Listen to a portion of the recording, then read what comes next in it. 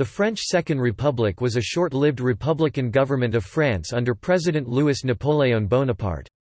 It lasted from the 1848 Revolution to the 1851 coup, by which the president made himself Emperor Napoleon III and initiated the Second Empire. It officially adopted the motto of the First Republic, Liberté, Égalité, Fraternité. The Second Republic witnessed the tension between the «social and democratic republic» French, La République démocratique et sociale, and a liberal form of republicanism, which exploded during the June Days Uprising of 1848.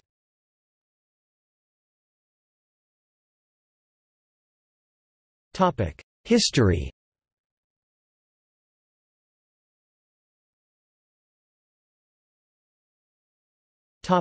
Revolution of 1848. The 1848 Revolution in France, sometimes known as the February Revolution, was one of a wave of revolutions across Europe in that year. The event swept away the Orleans monarchy 1830–1848 and led to the creation of the nation's Second Republic. The industrial population of the faubourgs was welcomed by the National Guard on their way towards the centre of Paris. Barricades were raised after the shooting of protesters outside the Guizot Manor by soldiers.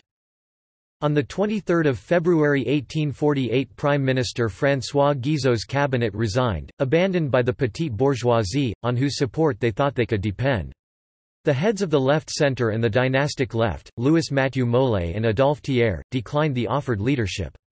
Odilon Barrot accepted it, and Thomas Robert Bugeaud, commander-in-chief of the 1st Military Division, who had begun to attack the barricades, was recalled. In the face of the insurrection that had now taken possession of the whole capital, King Louis-Philippe abdicated in favour of his grandson, Prince Philippe, Count of Paris, claimed by Alphonse de Lamartine in the name of the provisional government elected by the Chamber under the pressure of the mob. This provisional government, with Dupont de l'Eure as its president, consisted of Lamartine for foreign affairs, Crémieux for justice, Ledru-Rollin for the interior, Carnot for public instruction, Gaucho for finance, Arago for the navy, and Bordeaux for war. Garnier-Pages was mayor of Paris. But, as in 1830, the Republican Socialist Party had set up a rival government at the Hôtel de Ville City Hall, including Louis Blanc, Armand Marrast, Ferdinand Flocon, and Alexander Martin, known as Albert Louvrier, Albert the Worker, which bid fair to involve discord and civil war. But this time the Palais Bourbon was not victorious over the Hôtel de Ville. It had to consent to a fusion of the two bodies, in which, however, the predominating elements were the moderate Republicans. It was uncertain what the policy of the new government would be. One party, seeing that in spite of the changes in the last 60 years of all political institutions the position of the people had not been improved, demanded a reform of society itself, the abolition of the privileged position of property, which they viewed as the only obstacle to equality, and as an emblem hoisted the red flag. The 1791 red flag was, however, the symbol not merely of the French Revolution, but rather of martial law and of order. The other party wished to maintain society on the basis of its traditional institutions, and rallied round the tricolore. As a concession made by Lamartine to popular aspirations, and in exchange of the maintaining of the tricolour flag, he conceded the Republican triptych of Liberté, Égalité, Fraternité, written on the flag, on which a red rosette was also to be added. The first collision took place as to the form which the 1848 revolution was to take. Lamartine wished for them to maintain their original principles, with the whole country as supreme, whereas the revolutionaries under Ledru-Rollin wished for the Republic of Paris to hold a monopoly on political power. On 5 March the government, under the pressure of the Parisian clubs, decided in favour of an immediate reference to the people, and direct universal suffrage, and adjourned it until 26 April. This added the uneducated masses to the electorate and led to the election of the Constituent Assembly of 4 May 1848. The provisional government having resigned, the Republican and anti-socialist majority on 9 May entrusted the supreme power to an executive commission consisting of 5 members, Arago, Pierre-Marie de Saint-Georges, Garnier-Pages, Lamartine and Ledru-Rollin. The result of the general election, the return of a constituent assembly, predominantly moderate, if not monarchical, dashed the hopes of those who had looked for the establishment, by a peaceful revolution, of their ideal socialist state, but they were not prepared to yield without a struggle, and in Paris itself they commanded a formidable force. In spite of the preponderance of the tricolour Party in the provisional government. So long as the voice of France had not spoken, the socialists, supported by the Parisian proletariat, had exercised an influence on policy disproportionate to their relative numbers. By the decree of 24 February, the provisional government had solemnly accepted the principle of the right to work, and decided to establish national workshops for the unemployed. At the same time, a sort of industrial parliament was established at the Luxembourg Palace, under the presidency of Louis Blanc, with the object of preparing a scheme for the organization of labor, and, lastly, by the decree of 8 March, the property qualification for enrollment in the National Guard had been abolished and the workmen were supplied with arms. The socialists thus formed a sort of state within a state, complete with a government and an armed force. On 15 May, an armed mob, headed by Raspail, Blanqui and Barbes, and assisted by the proletariat-aligned Guard, attempted to overwhelm the assembly, but were defeated by the bourgeois-aligned battalions of the National Guard. Meanwhile, the national workshops were unable to provide remunerative work for the genuine unemployed, and of the thousands who applied, the greater number were employed in aimless digging and refilling of trenches. Soon even this expedient failed, and those for whom work could not be invented were given a half-wage of 1 franc a day. Even this pitiful dole, with no obligation to work, proved attractive, and all over France, workmen quit their jobs and travelled to Paris, where they swelled the ranks of the army under the red flag. The socialist economic plan was straining state finances, and as the émeute of 15 May had proven that it constituted a perpetual menace to the state, the government decided to end it. On 21 June, Alfred de Falloux decided in the name of the Parliamentary Commission on Labour that the workmen should be discharged within 3 days and those who were able-bodied should be forced to enlist. After this, the June Days Uprising broke out, over the course of 24 to 26 June, when the eastern industrial quarter of Paris, led by Pujol, fought the western quarter, led by Louis-Eugène Cavaignac, who had been appointed dictator. The Socialist Party was defeated and afterwards its members were deported. But the Republic had been discredited and had already become unpopular with both the peasants, who were exasperated by the new land tax of 45 centimes imposed in order to fill the empty treasury, and with the bourgeoisie, who were intimidated by the power of the revolutionary clubs and disadvantaged by the economic stagnation. By the massacres of the June Days, the working classes were also alienated from it. The Duke of Wellington wrote at this time, "France needs a Napoleon. I cannot yet see him." The granting of universal suffrage to a society with imperialist sympathies would benefit reactionaries, which culminated in the election of Louis Napoleon Bonaparte as President of the Republic.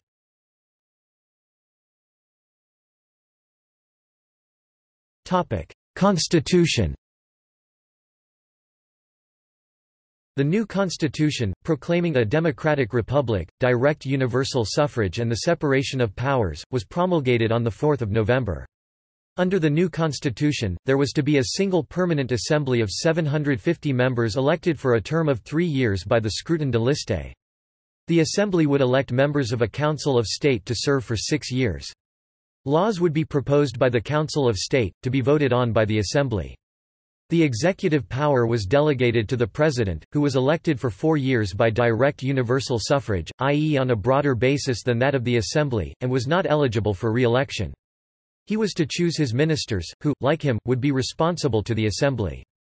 Finally, revision of the constitution was made practically impossible. It involved obtaining 3 times in succession a majority of 3/4 of the deputies in a special assembly. It was in vain that Jules Grévy, in the name of those who perceived the obvious and inevitable risk of creating, under the name of a president, a monarch and more than a king, proposed that the head of the state should be no more than a removable president of the ministerial council. Lamartine, thinking that he was sure to be the choice of the electors under universal suffrage, won over the support of the chamber, which did not even take the precaution of rendering ineligible the members of families which had reigned over France. It made the presidency an office dependent upon popular acclamation. The presidential election of 1848. The election was keenly contested. The Democratic Republicans adopted as their candidate Ledru Rollin, the pure Republicans, Cavaignac, and the recently reorganized imperialist party Prince Louis Napoleon Bonaparte. Unknown in 1835, and forgotten or despised since 1840, Louis Napoleon had in the last 8 years advanced sufficiently in the public estimation to be elected to the Constituent Assembly in 1848 by 5 departments. He owed this rapid increase of popularity partly to blunders of the government of July, which had unwisely aroused the memory of the country, filled as it was with recollections of the empire, and partly to Louis Napoleon's campaign carried on from his prison at Ham by means of pamphlets of socialistic tendencies. Moreover, the monarchists, led by Thiers and the Committee of the Rue de Poitiers, were no longer content even with the safe dictatorship of the upright Cavaignac, and joined forces with the Bonapartists. On 10 December the peasants gave over 5 million votes to a name, Napoleon, which stood for order at all costs, against 1,400,000 for Cavaignac. Henri-Georges Boulet de la Meurthe was elected vice-president, a unique position in French history.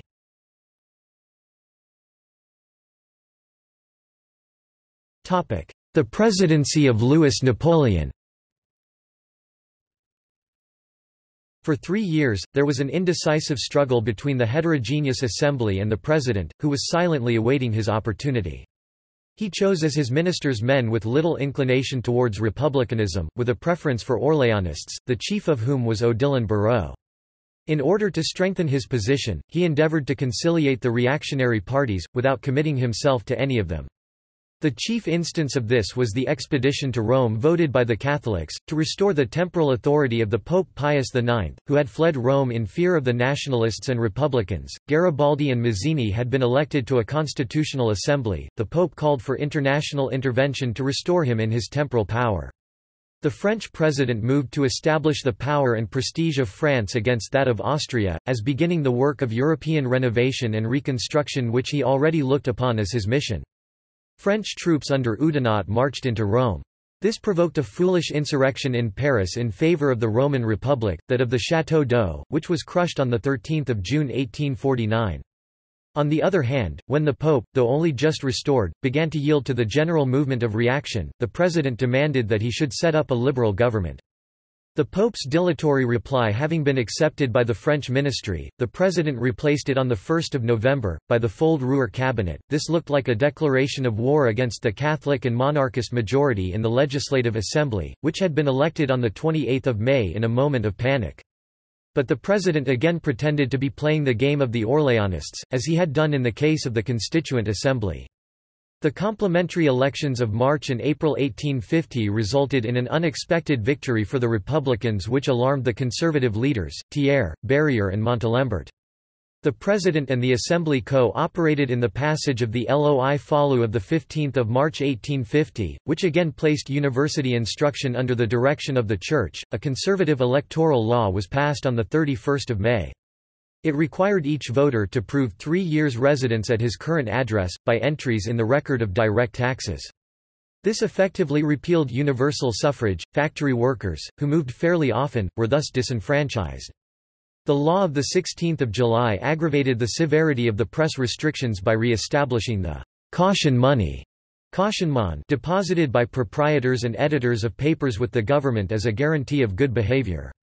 Finally, a skillful interpretation of the law on clubs and political societies suppressed about this time all the Republican societies. It was now their turn to be crushed like the socialists.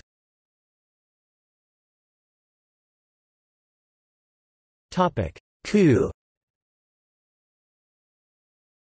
However, the president had only joined in Montalembert's cry of "Down with the Republicans!" in the hope of effecting a revision of the constitution without having recourse to a coup d'état. His concessions only increased the boldness of the monarchists, while they had only accepted Louis Napoleon as president in opposition to the Republic and as a step in the direction of the monarchy.